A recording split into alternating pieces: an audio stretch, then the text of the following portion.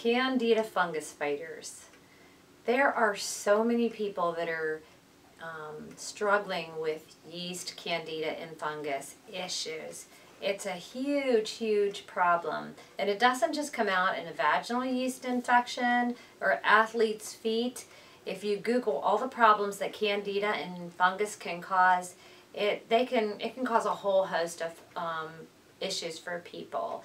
So Candida fungus fighters was developed to help combat and keep candida and fungus at bay.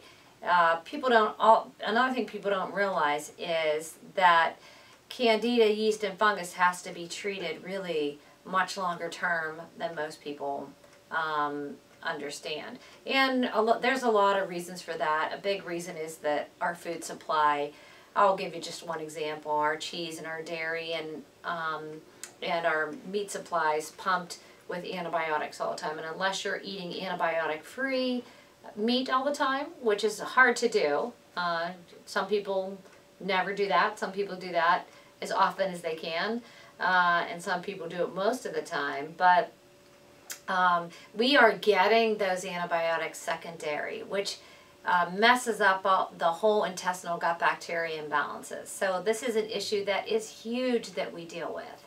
If you're looking for a mini program to deal with digestion issues or yeast or fungus issues, it would be the professional probiotics, the Candida fungus fighters, and the intestinal enhancer.